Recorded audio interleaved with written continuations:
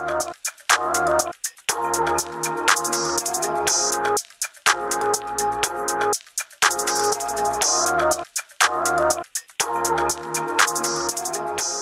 to TT's Urban Pantry. I'm about to can up some green beans. My local Walmart had a great deal on frozen green beans. You could get a 12-ounce pack for 70 cents. So I have 12-ounce packs of frozen green beans. I did run them through the strainer with some water so they are completely unthawed. I learned the hard way that you want to make sure they are unthawed. And then I have here, this is a pack of turkey tails that I put into my pressure cooker and pressure cooked those for about 15 minutes and until like the meat started to fall apart, and then I just kind of shredded the meat. This is my first time using turkey tails, and I have to tell you, I'm not impressed. I'm not impressed with the turkey tails. I'd rather have turkey legs. But I was going through the book, The Complete Guide to Pressure Canning by the Canning Diva, and she had in there green beans with bacon. And I usually don't put bacon in my green beans, but I'll put smoked turkey in there or diced ham. So I decided to do that today. So 3 of my jars have turkey in them, and then the other 4 jars have diced ham. I was going to mix the turkey with the ham, but I thought just in case I would serve it to someone that doesn't eat ham, I should probably keep it separate. So what I'm doing is just putting some meat down at the bottom, and then I'm going to put my green beans on them, and then I'll probably put some more meat at the top. My hands are clean, I just washed them. So I'm going to start filling the jars. Raw packing vegetables like this, I think it's really easy because all you do is fill them in the jars. They don't have to be warmed up as long as you have hot water. So I got some water boiling and then I turned that off. And now I'm about to get started canning everything.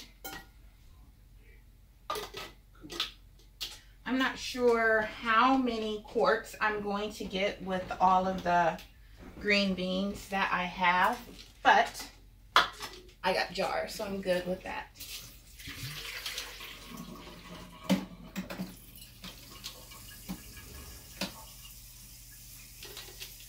So I have 7-quart jars here ready to go, and that's how much my canner will take for a canner load. So this is about 6 of the 12-ounce bags. So I think that will be enough for a canner load.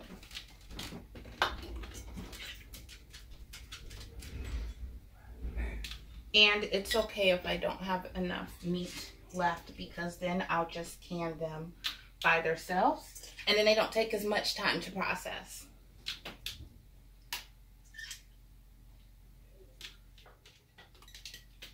So before I fill any more, I'm going to put the rest of the meat in. So these 4 over here have the diced ham.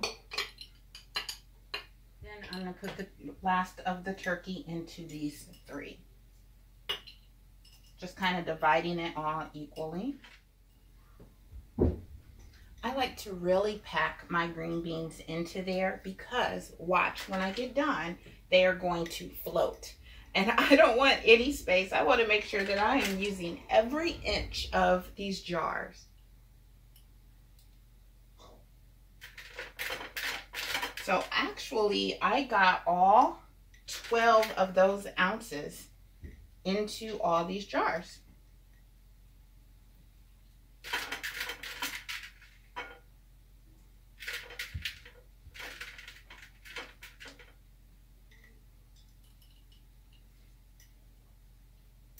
So there are the jars. I've used all the green beans. You can see how they're pretty full now before I've added any water or anything. This one has turkey in it. Or I'm sorry, this one has the ham in it.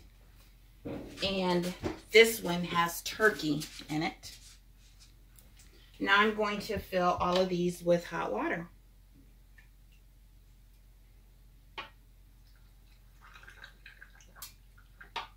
I I am planning to can some greens. Lady Cheryl did a video where she canned some greens with turkey and it looks so good. So that's on my to-do list.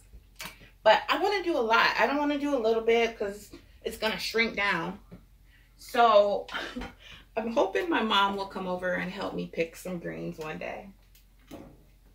Make the time go faster that way. So I'm filling these all to 1-inch headspace.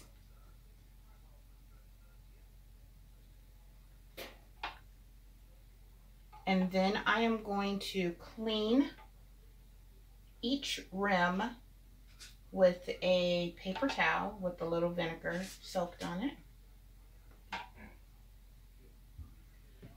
I believe for a quart of green beans with just the green beans, those can be processed in 25 minutes.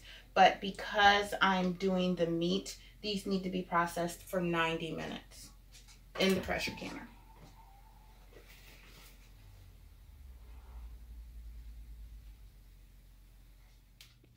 Here's the finished product. I have 4 quarts of green beans cooked with diced ham. And then I have 3 quarts of green beans cooked with smoked turkey tails. Not bad. Thank you for watching TT's Urban Pantry. If you enjoyed this content or was able to learn anything from it, please hit like and subscribe. And don't forget to hit the bell icon to be notified when new videos are uploaded. And as always, have a wonderful and blessed day.